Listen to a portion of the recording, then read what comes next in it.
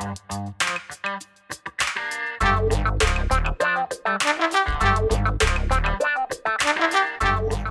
guys, Montel here, and thanks so much for tuning in to this edition of Let's Be Blunt with Montel. And you know, the one thing we love to do here at Let's Be Blunt with Montel is to bring you as much up-to-date information and science-related information to the benefits of cannabis and hemp, period. That's the only reason why this podcast exists.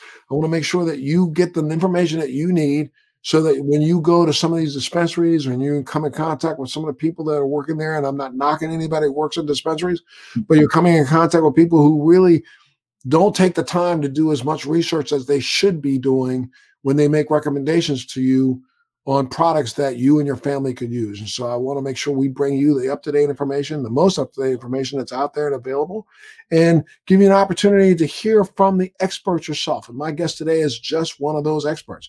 He graduated from both Harvard and Harvard Medical School and trained at the Brigham and Women's Hospital, and is currently on faculty at both Brigham and Women's Hospital and Harvard Med School.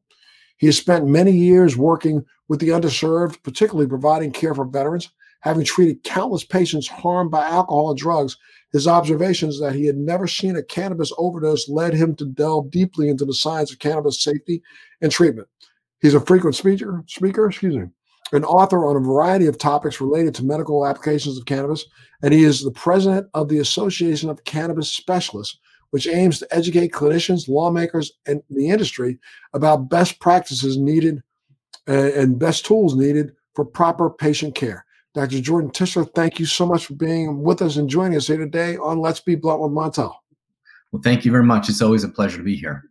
Absolutely, sir. No, thank you. And I'm going to let you know ahead of time, you are always invited back because what we love to do is make sure that our viewers and listeners get the most up-to-date information out there. And I know that you stay right on the pulse.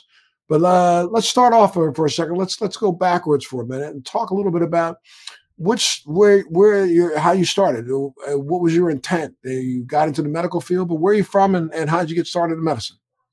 Well, I grew up here in the Boston area. I live in the same town that I grew up in, which sounds kind of funny as I say it, but it's true. And I got into medicine because it was sort of the family business. Both my parents were docs, and my wife is a doc, and that sort of drove me in that direction. The odd bit of backstory here is that while I was becoming a doc, I also spent roughly 30 years in the entertainment industry on the music side. So I had a mixing and recording studio and got to work with people from sort of all walks of life, including mixing for some well-known people who I probably won't mention. Oh, that's unbelievable. Did you play an instrument yourself? I play a range of instruments. I always say I play enough of a bunch of instruments that I can be a good producer, which is really what I did. But I'm certainly not, sort of godlike on any of them. Gotcha. And so you start your career off that way, but then you're going to med school at the same time. And when did you first start to think about cannabis as a medicine? Because it's very different for most in your field. Yeah, exactly. I think, the bio that you read actually really is pretty on point in the sense that, throughout medical school and my early career, cannabis wasn't on the radar. And then, let me ask you, I mean, to stop you right there for just a second, but doesn't that shock you? Because I'm trying, when you probably went through med school in the 90s? Yes, early 90s. Yeah, early 90s. So while you were going to med school in the early 90s, the U.S. government was spending, close to $50–60 million a year funding research in places like Israel on cannabis with doctors like Dr. Meshulam. Right. And they had been funding it already. They had already been funding research at the University of Mississippi. They had been funding research for, at that point in time, about 20 years. So there was a lot of data that was always already available that they could have started schooling doctors like yourself when we went through the training protocols. I mean, they could have started, giving you information way back then, but they didn't. Doesn't that seem to be just counterintuitive to you? Or I think I'd go beyond counterintuitive and say mind-blowing. I mean, the reality here is that we have known in very reasonable, data-driven fashion that cannabis was useful for various types of problems since the early 70s. Basically, from as soon as it was put on the Controlled Substances Act, not only were there legal challenges to its non-utility for medical purposes, which is one of the key criteria for being in Schedule 1 where it is, but on top of that, that we had all this data that suggested that it was useful. I mean, there were studies from as early as 73, 74 that showed conclusive benefit for use in chemotherapy-induced nausea and vomiting, in both cancer-related and non-cancer-related pain control. Yeah, so it is mind-blowing that this was not even a discussion through my medical training. And then I mean, just jump to today. It still seems to be mind blowing to me that, you know, we have to beat doctors over the head with a stick to make them recognize that what they've asked for has already been done. I mean, one of the biggest things I hear from people is, oh, well, we need to have more research. I feel like smacking somebody on the side of the head. Excuse me. You know, you've allowed your elected officials to waste money for the last 5 decades studying cannabis at the University of Mississippi and putting out peer-reviewed study after peer-reviewed study after peer-reviewed study. How many more studies do we need? I think the answer to that is a little complicated. I think that the answer from sort of the political point of view is that anyone who says that there's not enough data isn't reading what there is. And I think that really is a political statement. I mean, I think about, you know, when Mrs. Clinton was running for presidency, and, you know, and she said, well, I think we need more data. And I kept thinking, no, we don't. Well, needing more data is inarguable, right? I mean, there's no field in medicine where we can't do more studies and learn at a deeper level. So that becomes inarguable to say that. But the real question is, do we have enough data, and is the data high enough quality to make some determinations about its utility as a medical treatment? And I think the answer is resoundingly yes, of course we do. And that was really formalized in 2017 with the report from the National Academy, in which they said, amongst other things, that for pain management, the evidence was incontrovertible. And that's their word, not my word. And I mean, I think, but if you went back even before that to, you know, the first Daddy Bush, it was G.W. Bush, when he implemented the first compassionate care program that was allowing 21 patients in this country to be card-carrying cannabis members in the United States that have done so now for the last 40 years. And we followed them. We studied them. You want to talk about a longitudinal study? That's a longitudinal study looking at the benefits for so many different maladies that were authorized for use. And yet, and I mean, I go back. I mean, it becomes almost a waste of time quoting all the different studies back in 1999 when under Bill Clinton, I think it was General McCaffrey did a study out of the University of Southern California that came back and said that this was probably one of the most egregiously offensive things that the U.S. government had ever done by outlawing cannabis. And throughout all of those periods of time when people were saying, no, we need more studies, the U.S., our taxpayer dollars were going to Israel to pay for those studies. Absolutely. I know I get a little riled up, but I'm excited to have a good doctor on. I can talk to very riling, especially when you start to look at the way in which it was. I mean, on some level, the real issue here is that this was never a medical or scientific decision on the part of the government. They didn't ask any physicians or scientists at the time that they created the Controlled Substances Act. The reality here is that they wanted to make cannabis and heroin illegal, and they had lost a Supreme Court judgment in 1969 that was based on the prohibition from 1937, and they needed another way to do it. So they decided that they were going to take a medical approach, but they weren't basing it on medical facts, and it was a political decision. And it was a political decision back in 1937. Most people don't even understand that when it was initially outlawed, it was banned and became part of the Marijuana Tax Act. And within 2 years of that, doctors in New York and doctors in across the country signed on to, I think it was the De La Guardia report, that talked about the fact back in 1941 that That's this was right. one of the most egregiously offensive things that doctors could have possibly have done.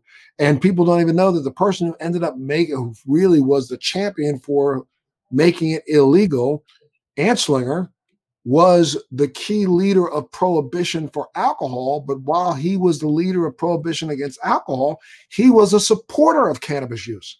He actually made several speeches talking about the fact that cannabis was a less violent euphoria than those who were using alcohol. And he suggested that people use cannabis over alcohol. But when he lost his job for alcohol, he wanted to find something to do. So he got his two buddies, William Randolph Hearst and DuPont, to fund, his initiatives for 30, 40 years in the future. Yep. It was both very clever and very dastardly. Very dastardly, yes. And so now, okay, I'm going to go back again. You start off as a doctor and you weren't being trained on this, but when did you first recognize that, hey, there's something about this cannabis thing that we're missing the boat on? When was that first revelatory for you? I actually sort of had one of those aha moments. There were a bunch of news stories from Massachusetts here about this ballot initiative to talk about medical marijuana. And I thought, gee, what is this stuff? Like, I mean, I knew about it from a recreational point of view, to be sure, but the aha moment was when I started thinking, well, maybe there's something to this medical concept. And I've seen so many of these veterans who've been really harmed by all these other substances. And really, I mean, alcohol. I mean, it's alcohol 1 through 9, and then maybe there's something else down there.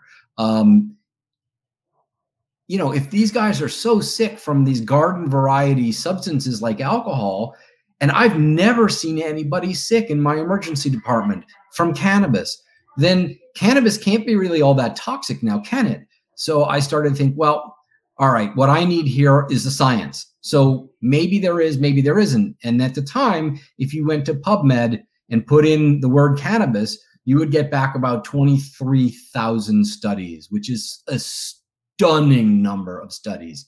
And what year was this? What year was this? This would have been 2011. Okay, all right. And cannabis is the most studied substance ever, bar none. And for comparison, about that time in history where you would get 23,000 studies back on cannabis, you'd get about 5,000 back on alcohol, just for comparison's sake. And, the problem with 23,000 studies is that it's really, really hard to read them and make sense of them. And I think that has, in fact, led to some problems with the dissemination of knowledge. But I sat down and I started reading it. And, it took me several years of reading this stuff and really trying to sort out what was legit, what was not legit, what study designs were appropriate, how much the researchers' inherent biases came into play. There was one particular researcher out of Yale who was very well known at the time, and he would do these studies that would sort of start at the beginning, and you would follow the logic and you'd be like, oh, this actually looks pretty good. And then at the conclusion, he'd say, yes, but it's bad for you, and you'd be like, wait a minute, what was the point of that? Right. Yeah, I'm sorry. No, go ahead. You learn the cast of characters, right? And so you start to know the position that these people start from, and you can start to read the chain of evidence from that. And that's really helpful. Yeah, I mean, I think there's been a lot. You're right. A lot of studies done here in the United States, a lot of studies in Canada, or all over the world. And, I think they can be kind of divided into two groups. One, the group that wanted to prove the theory that it was bad, and the other one that just was trying to seek out whether or not there's any value. But none of them just, no, I take that back. There's probably about 30% of them. So I break it in 3. There's 30% of them that enter the study saying, I'm going to see where the data leads me.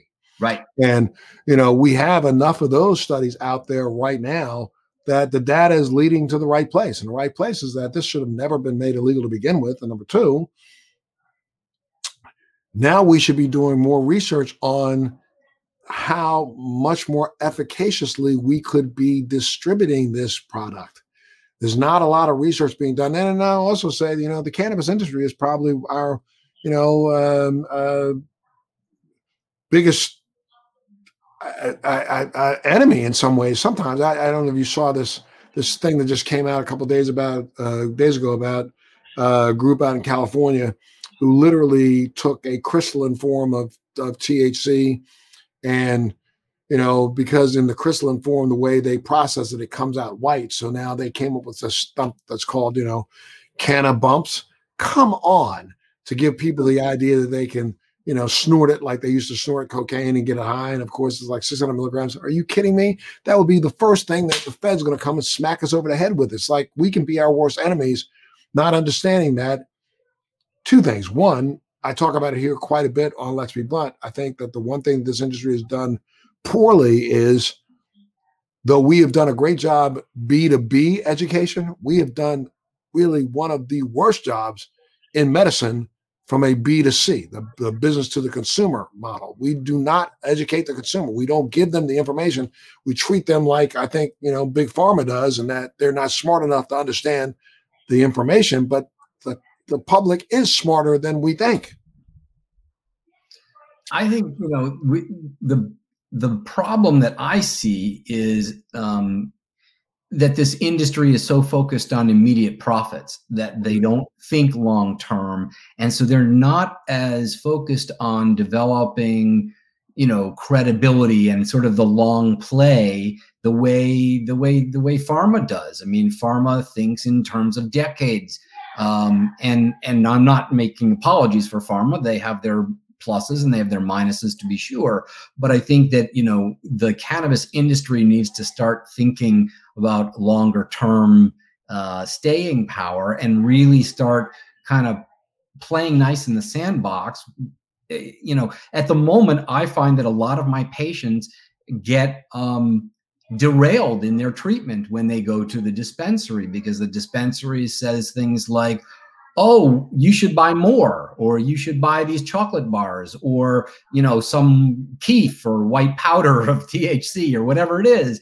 And then the patients go home and they don't know what they're doing with it because it wasn't something that I instructed them to get. And they use it in some fashion. And oftentimes they feel pretty sick from it. And we lose the credibility for the whole thing.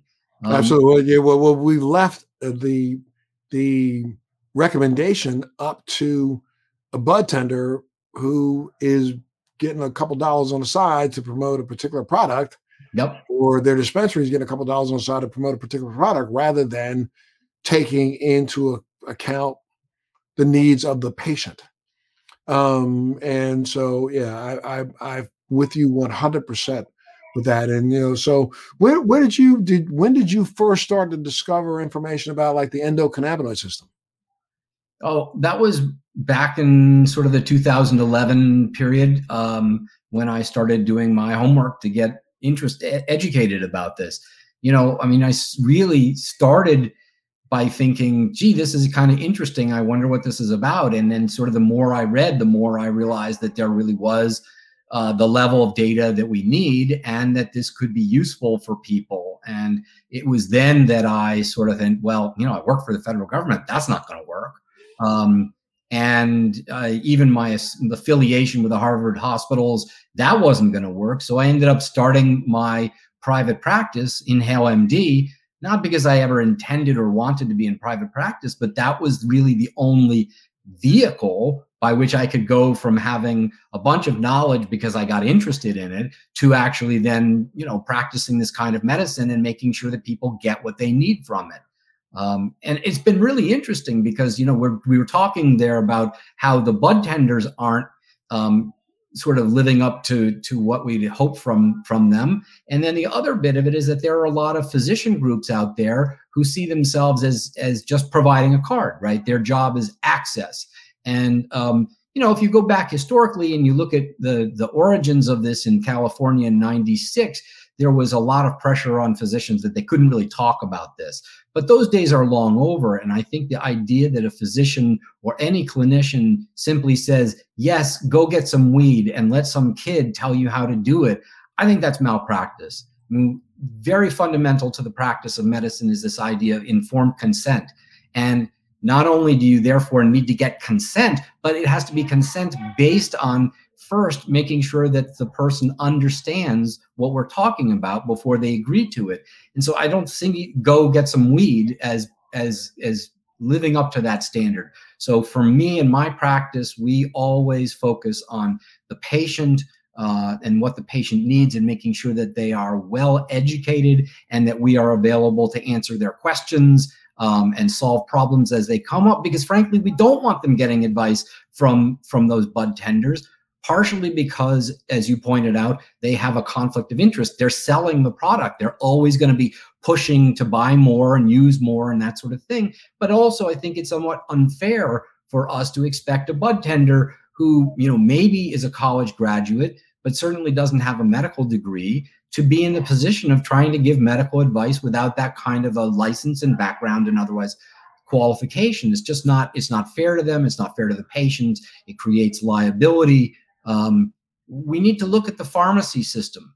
The pharmacy system is really buttoned down. If you go in and talk to the cashier and ask, what have you got for my back pain? They're well trained to say, I'm not the person to answer that question. Let me get you to the pharmacist. And the pharmacist knows the limit of their expertise and often will say, you need to talk to your doctor. And I think that in the dispensary, if somebody comes in and says, what have you got for my back pain? The best answer is, you need to talk to a cannabis doctor. Here's a list, go talk to those people, come back to us with a prescription, and we'll happily fill it. And I actually think we do need to move in the direction of having a cannabis prescription, so that when I write it, number one, I'm responsible for it. And number two is I know that the patient will get what it is that I think they need, so that there's no kind of like, gee, what really happened kind of thing, Right. And I think, well, and that's going to come when we get more and more data. I think one of the things that I really like about the New Jersey law over the New York State law is the fact that in the New Jersey law, now they are going to, look favorably upon those dispensaries that collect data on every single person that purchases cannabis from them. So, and you're part of your requirement, if you go into a dispensary and you buy something, if it's a medical dispensary, you have to sign a waiver that says that you're going to give them back feedback on what it is you purchased, so that we can start collecting this volumes. And really, it's just, we're going to need is volumes and volumes of data on experiences. But one of the issues that we have with that is the fact that the industry hasn't matured enough to reach a point where there's going to have to be this fine line between pharmaceuticalizing cannabis and leaving it a natural substance. I know that sounds a little strange, but I think there are some pharmaceutical practices that I think are well deserved and should be implemented when it comes to, let's say, everybody talks about different strains, and they don't even know what they're talking about when they're talking about different strains. People talk about sativa versus indica. They don't even know that that's not even a real legitimate differentiation between these two products. But what you can look at are cultivars, and a cultivar of a particular plant that is grown, if we can not gene map it, but we could gene map that and understand, okay, this is the genetics of that particular plant. And yes, we can clone that to within 10% of those genetics. And now I might be able to replicate those genetics in a room of, an acre full of that particular genetic. And if we now follow good practices in making sure that once we've harvested that plant, when we harvest the next one, we have grown it in the same within 10%, the way we grew the last one, then we might be able to say, yeah, every time you go down there, I think you might end up getting the same response out of this particular strain or this particular cultivar. But make sure that you read the COA before you consume it, because to make sure that the document shows that, yes, the terpenes are within 10%, the flavonoids are within 10%, and the THC, CBD, and CBG and CBN, all those are within the same 10%. You might get the same reaction, but that's the thing that's so strange about the plant, strange and good about the plant, is that based on each individual and each individual's endocannabinoid system, the response is going to be different. Right? Maybe. Yeah. Maybe. Yeah, I mean, I think maybe. in the cannabis space, there's a large desire to sort of suggest that that's unique to cannabis. And I don't think that's actually true. That is to say, I mean, everybody reacts differently to the various medicines, the conventional medicines that we use. We have some general guidelines based on sort of average responses, and those are good guidelines and a place to start. But ultimately, with any individual person, we have to say, all right, how did it work? How did it make you feel? How did, what were the benefits and what were the problems? And we have to adjust the dose, or sometimes we abandon that medicine for a different, related medicine. And so I think, those principles aren't really all that different.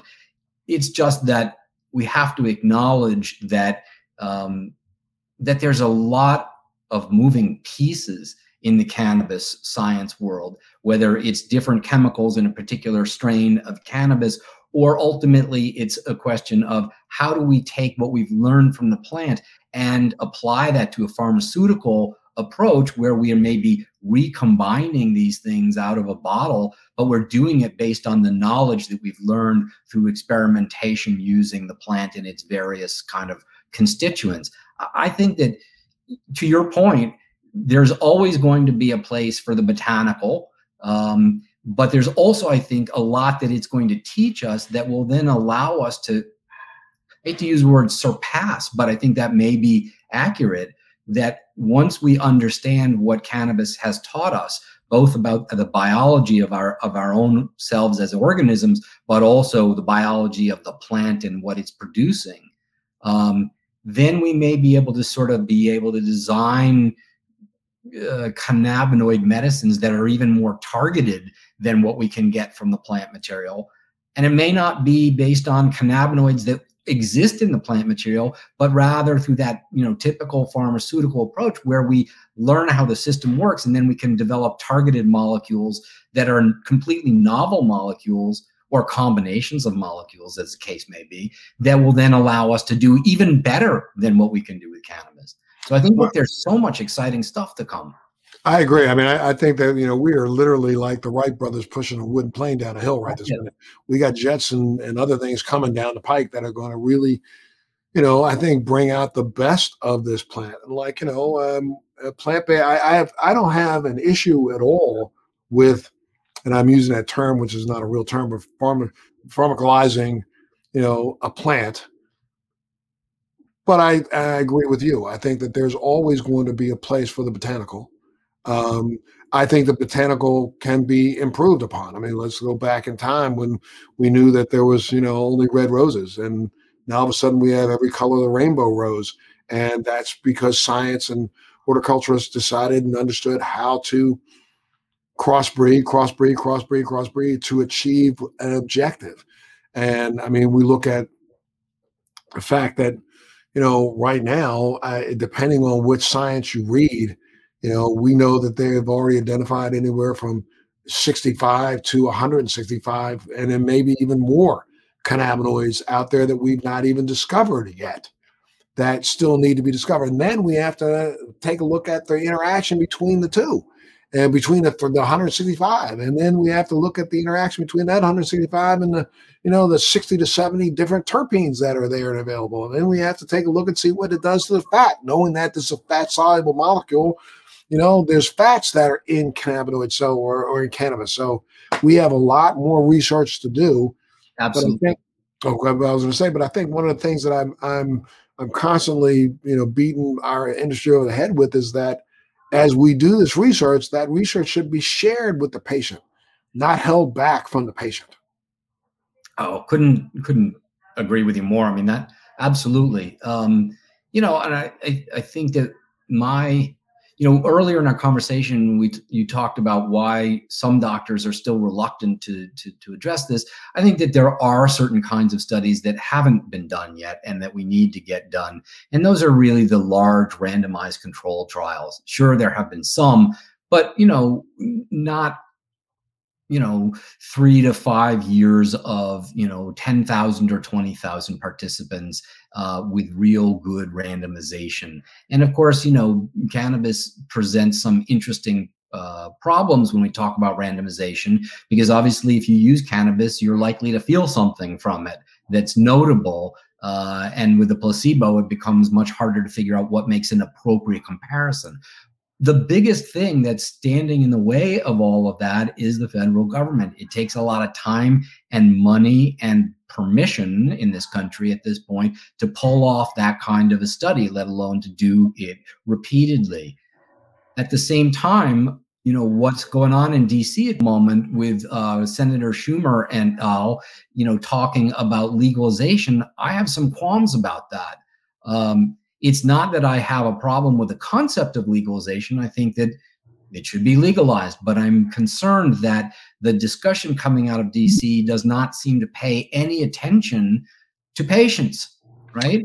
Look, I mean, you're preaching to the choir with that, my friend, because my main mantra is take the patient off the battlefield. And that's what we should be doing. We should get them, that's why those trucks running around with the big H on the top of them doing in war zones. Because you could get the patient off the battlefield. We can have these arguments all they want in Washington, D.C. And I think, most of the discussions in D.C. as of late have been still focused on decriminalization. And I'm appalled by that because, to be honest with you, I'm not a criminal. And I've never been a criminal using cannabis. I'm a patient. And I'm a patient who sought out and found relief that I was not able to get from anything else. And it's been a part of my life now for 20 years. I'm one of those people that should have been in one of those randomized studies for 20 years. So you can search me out now at the end of it and say, okay, wow, that's the effect that you've had. I understand. And my journey with cannabis over the 20 years, over the 30 years now, really, has been one that's not been a roller coaster ride, but I noticed early on when I really started looking at cannabis as a medicine.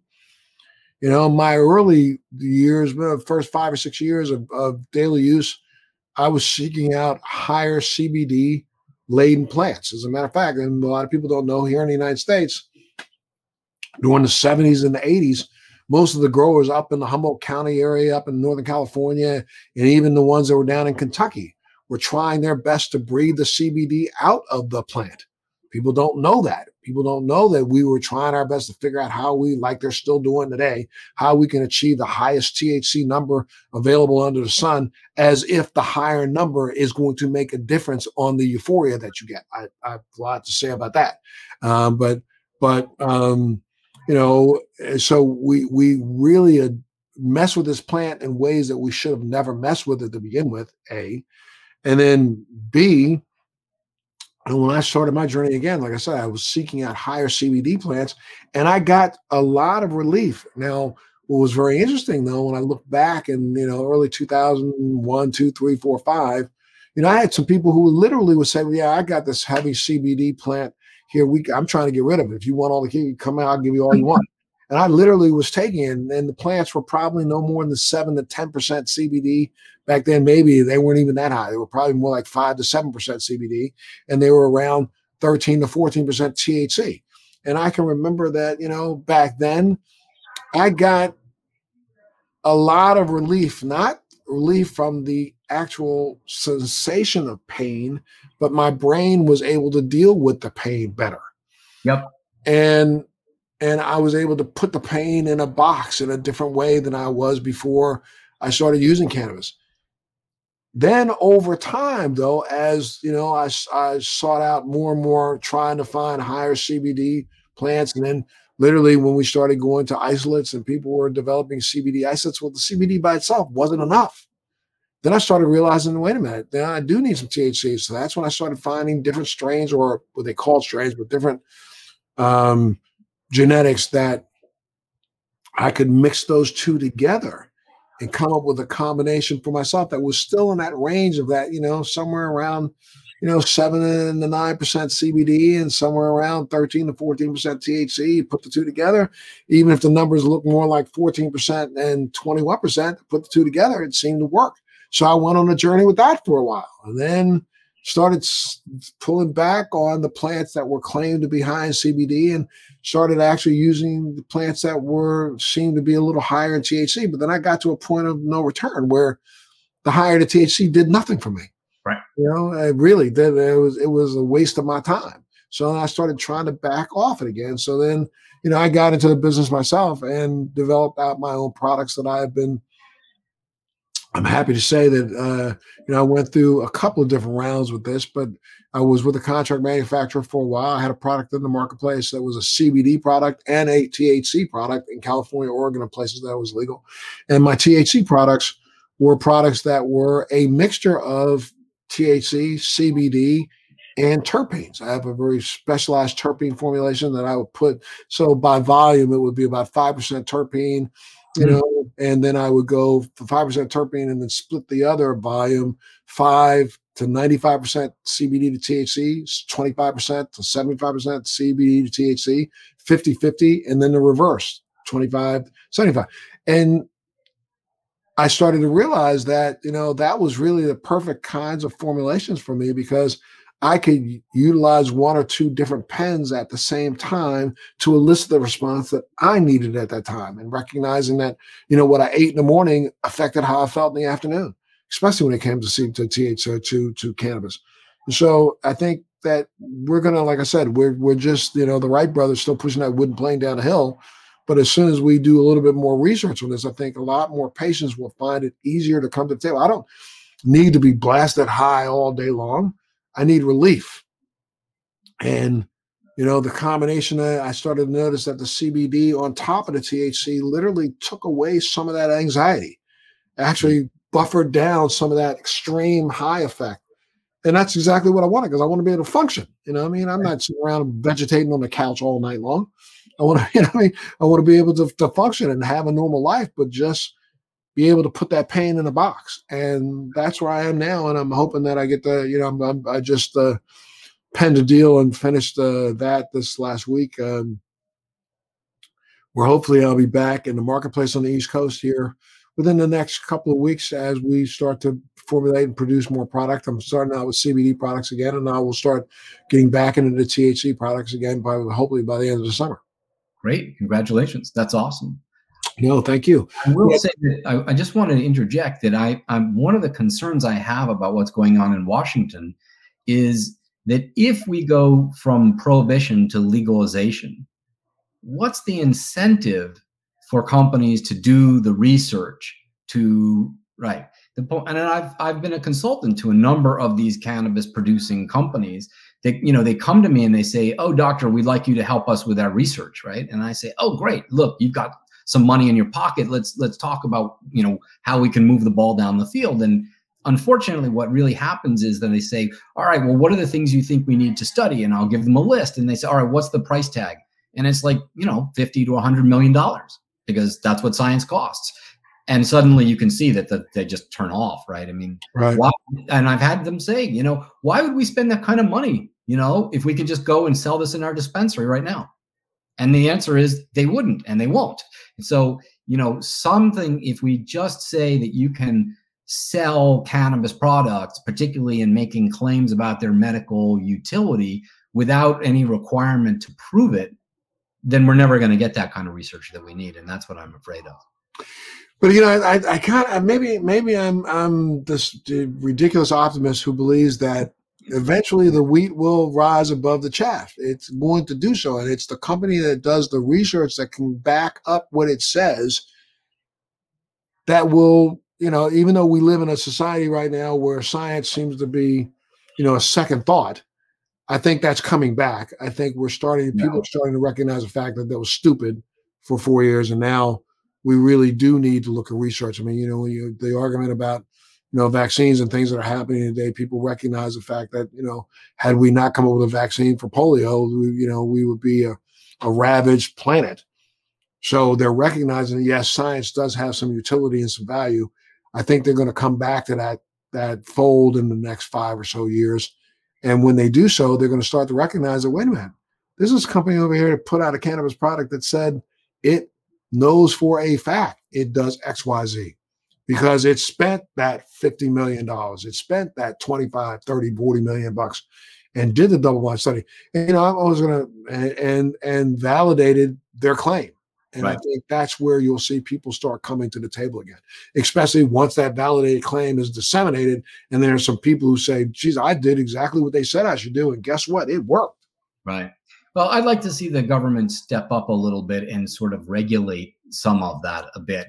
Just, because I think that we're in love with capitalism in the country, but I'm not entirely sure I think it solves all problems. And I think that the role for government, when it's working properly, which we haven't seen a lot of lately, but when it's working properly, is really to hold companies' feet to the fire so that they prove the point. And I'd like to see that. And when we see, we're almost very, here we are, we started off and should have been, the #2 country in the world when it comes to cannabis and cannabis research, but now we're probably down about number 9 or 10. I mean, when you look at what's going on now in Africa, you look what's going on now in India, look what's going on now in China. China is going to end up very quickly becoming one of the biggest hemp producers in the world. And who trusts? I don't trust. I would not put a product from China in my body if you paid me. You know what I mean? I couldn't see myself using CBD from China. Screw that. Especially with the fact that we know that the plant itself leaches heavy metals and those kinds of things out of the soil, and China is nothing more than a big waste dump. Why would I use anything out of that country? But we have fallen behind because they're going to understand very quickly that, if we do some research and we impress that American market, the rest of the world will follow. That's right. Right. And when it comes to studies like that, I have my office does for me every other month. They put together, a deck of, some of the most recent information that's been, compiled on cannabis. And, there was a CBD for pain relief study that was conducted by scientists at Syracuse University that's demonstrated CBD's real effect on pain. And the fact that they are twofold. One is a study that was published in April 28th of 2021. It says the users benefit both from the psychological expectation of thinking that CBD is going to work, but they also benefit from the pharmacological effects of the drug. And now been proven, and this was notably, these modes of action appeared in affect pain perception in different ways. While there are many observational studies in literature linking CBD use to effective pain relief, until recently they had not been experimental studies designed to assess whether or not CBD was more effective than the placebo. Excuse me. And to untangle those effects from the actual effects of the drug, the researchers enrolled 15 patients, now that's a very small study, into the first human experimental study for CBD for pain. And the study used special equipment that allowed the researchers to apply controlled heat pain and measure the participants' nervous system's responses. And during each of those sessions, the participants with sublingually or under the tongue given CBD isolate or a small amount of inert coconut oil as a placebo. The participants were told in the beginning that they were all receiving CBD, and they noted that researchers found improvements in pain measures caused by the pharmacological effects of CBD, not just the psychological effects. And so I think, to your point, that was 15. We need to improve that. Yeah, it's a very good beginning study, and as you said, it's the first study that is truly human-based with a randomized, not randomized, but controlled process. It's absolutely the step in the right direction. The other thing we have to look at, and I don't remember off the top of my head, is the dose they were getting, because most people are getting from their garden variety CBD way, way, way, way lower doses than what we see are effective based in the lab. And most of those studies in lab are, of course, mouse-based, which is not all that applicable. But you're right. People think somehow that I'm anti-CBD, and what I tell people is I'm not pro-cannabis. I'm not anti-cannabis. I am pro-patient. So if it works and we can show it works, then I'm all for it. And if we can't or haven't, then I think we need to kind of really think about whether we're championing that. Well, I got to give you a big applause, because if I'm reading another one here, researchers working with the Harvard Medical School and McLean Hospital in Boston completed a longitudinal long-term study. The researchers evaluated, and this was published March 25th of 2021.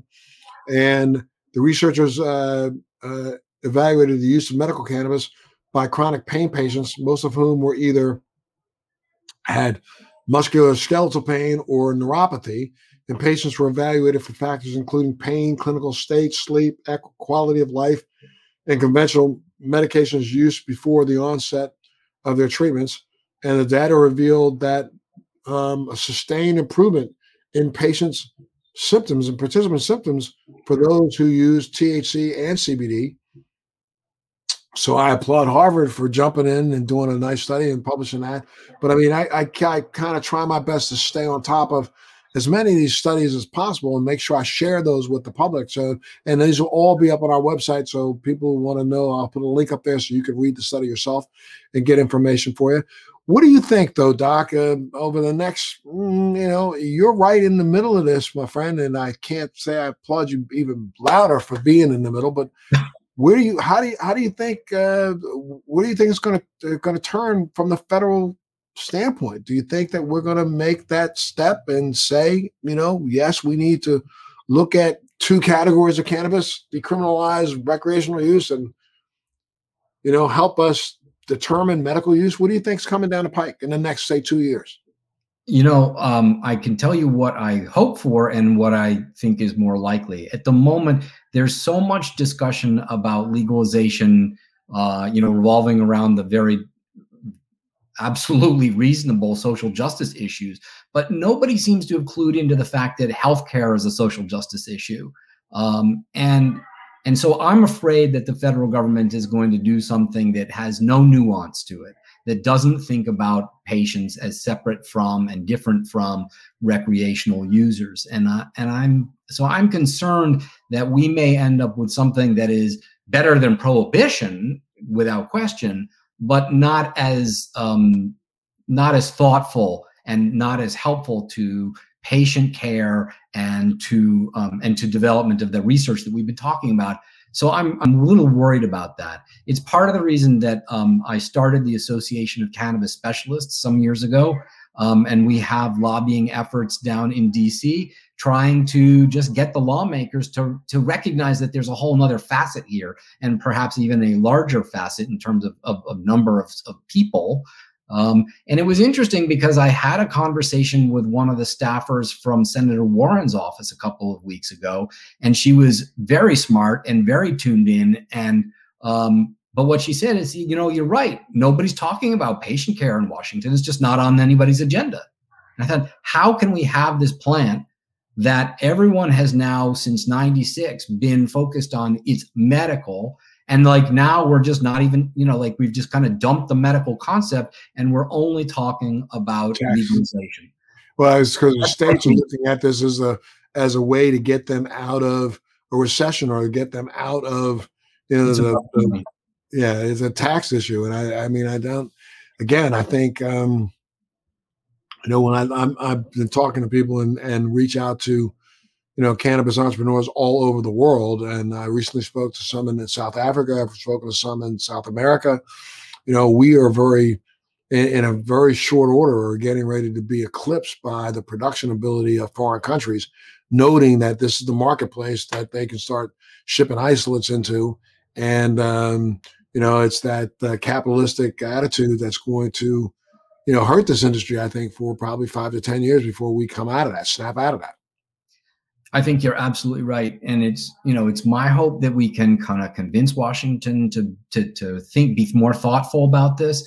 And I think you're right also that at the end of a longish period of time, maybe that's 10 years, maybe it's 20 years, as this industry matures, we're going to see who's left, and I think that the people who are left are the ones who are going to come at this thinking about the long term, thinking essentially about kind of like a pharmaceutical company. How do we find things about the plant or derived from the plant that are helpful? And then how do we prove it? And how do we make sure that this lives up to a standard of evidence that then makes it not controversial to take care of somebody using that? I recently read an article of a politician just from 2 weeks ago. No, not a politician, a doctor who was testifying before one of the states in the South that was trying to implement a medical cannabis law initiative. And she was saying that, this is like an oxymoron. You can't use medical and cannabis in the same sentence. And I'm thinking, how do we get more doctors like you to get the word out that there's nothing offensive about looking at cannabis as a medicine? We look at, other plants. So there's other plants that have been used as plant-based medicine. So why not stop for a second, throw out all the bad data, and just be open enough to accept? How do we get more doctors to take a stand like you've taken? Well, I think part of it is that 100 years ago, doctors were cowboys, right? And they were doing the best they could in trying to keep people healthy. And now we have a much more sophisticated industry in medicine, and doctors are less used to or less willing to sort of fly by the seat of their pants. And that's good news as well as bad news. So I think that, to really get more physicians to understand this, we need not just better studies, but we need to do a better job of disseminating the studies that we have. I think that a lot of physicians simply think that there are no data, which, as we've discussed, is not actually accurate. And I also think that we also have to recognize that most physicians are never going to practice this kind of medicine. There's too much depth to it. There are too many complications. And so most doctors aren't cardiologists. They're not endocrinologists. They know enough about those fields that they can handle sort of the general common issues, but then they refer their patients to specialists. And I think that the endocannabinologist is a field that's going to grow. I mean, that's why I started, again, the Association of Cannabis Specialists, because I think that we need to educate general physicians about sort of the broad picture of what it's good for, what it's not good for. And then we need to educate the specialists so that they really understand the nitty-gritty stuff, and so we can get into the details of taking care of people. Dr. Mullins, out of time, but then could you think of maybe a couple of things that maybe our listeners need to hear? Any breakthroughs that you've heard of? I mean, I gave you, some examples of some studies that I was able to fall apart or come up with, but any studies that you've heard recently or any breakthroughs recently that just might excite people to say, hey, you know what? Wow, if they're thinking that way, maybe this is okay. Well, there was a study that's now a couple years old, also done at McLean by Stacy Gruber, who's an exceptional researcher. And what she had been doing is a series of studies that looked at the effect of cannabis and THC-dominant cannabis on the cognitive facilities of normal, healthy volunteers. And not surprisingly, cognitive function in normal, healthy people is not as good when they're intoxicated as when they're not intoxicated. That to me is like, duh, right? But what was much more interesting was that after she had done a series of those studies on normal people, then she started looking at medical patients, right? And what she found was that the cognitive abilities of those people who are being treated as a medical patient with cannabis actually improved.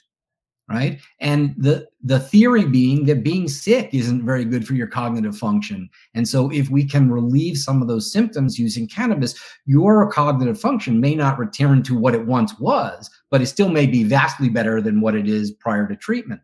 And I think that that's a hugely important study, again, when we start to think about getting colleagues involved, because we can understand that people are not necessarily doing well when they're sick.